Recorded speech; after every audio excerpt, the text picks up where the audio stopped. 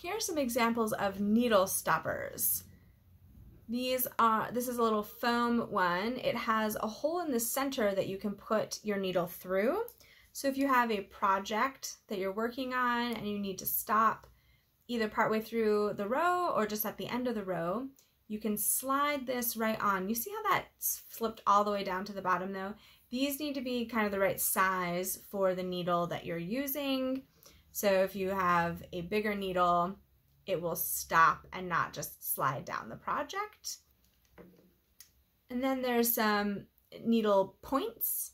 This is the same way, where this is for a smaller needle tip. So if I try and put it on my big one, it doesn't really cover much of the needle and it can pretty easily fall off in my project.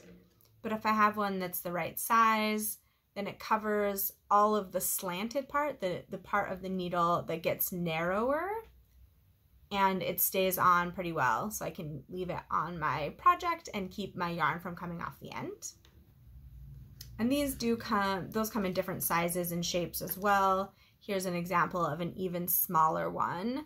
And these ones actually can connect together, which is kind of fun. They also make these yarn coils. These are some of my favorite needle stoppers.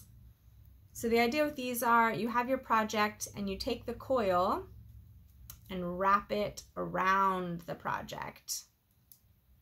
You wrap it around the needles to keep the stitches on the project. So with this here, the yarn will not be able to slide off the end and your project will stay on your needles, ready for you to work on it later.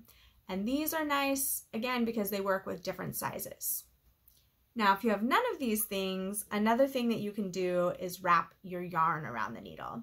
So if you push your project away from the edge and wrap your yarn pretty close together, maybe 7 to 10 times, then the same thing will happen. All of those would have to come undone before your stitches would be able to fall off the end.